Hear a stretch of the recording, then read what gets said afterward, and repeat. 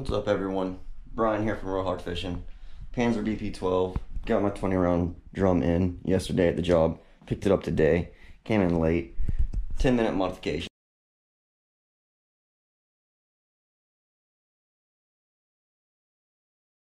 I've seen stuff on YouTube. I guess it was with the Gen 2 where they had to do a few modifications to it. 10 minutes on this one on the Gen 1 Panzer BP-12, that is. And it's in like flint.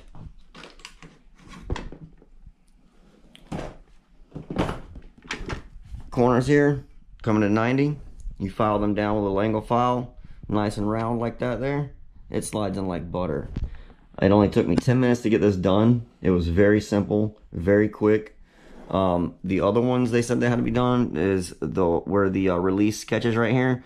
That needed to be honed out a little bit. I didn't have to touch that. I guess on the Gen 2s they done a modification or something to the release. I'm not sure, but yeah, it only took 10 minutes to get that thing fixed up right and slides in like butter.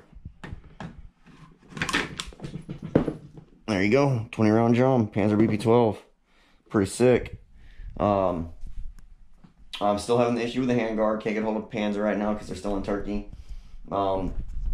It's not lining up. I don't know if the handguard's out of spec or what, but there's a slight out of spec here. So recoil, where you charge it, the barrel or the muzzle brake tends to rest on the handguard. You unscrew it, causes scratches. But the main thing is it throws the accuracy off, after a few shots. I don't like that. Hopefully after the 23rd, when they get back, they'll take care of it, send me some parts or whatever. Anyways, really like it. It's really cool. I still got to break it in. I haven't got to break it in yet. There will be an upcoming video of me dumping that 20 round drum. So if y'all want to see that, subscribe to the channel. Hit the bell so that way you don't miss the notification whenever that video pops up, and you'll see that 20 round drum in action.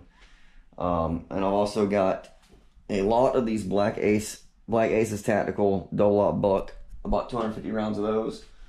I don't know if the place that I bought them from still has any in stock. Anyhow, if y'all like this video, shoot me a thumbs up. Feel free to comment.